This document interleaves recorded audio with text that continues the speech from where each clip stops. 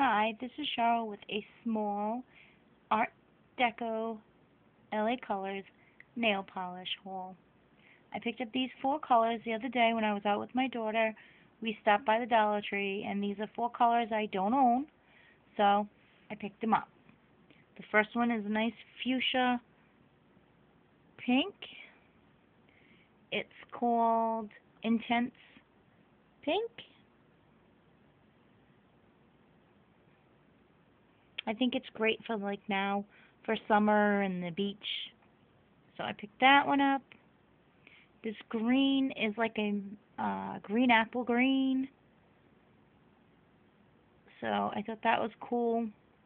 It's a nice bright color for the summer. The name of this one is mint green, which I find funny because it's really not mint green. I don't know if you can tell on my phone. It might look mint green, but it's really not.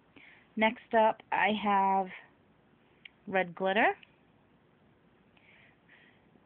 It's just what it says it is. It's red glitter. I like these. I like to do the flags for the United States for the 4th of July.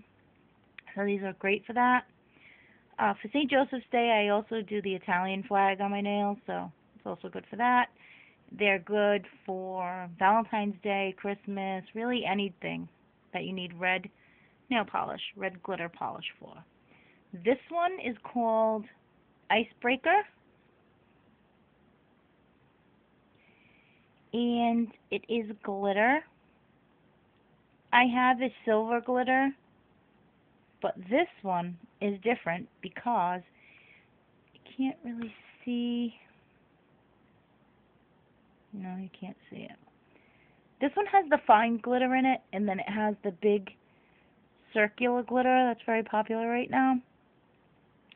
So I don't know how this will be for striping, but I figured I don't have these four, so I figured I'd pick them up.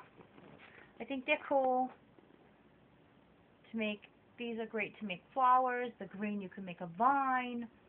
I thought that they were really cool. I will be using these this summer, and I figured they were cool to add to my collection for $1 a piece. You can't beat it. With the pink, you can make like little baby feet for a baby shower for a little girl.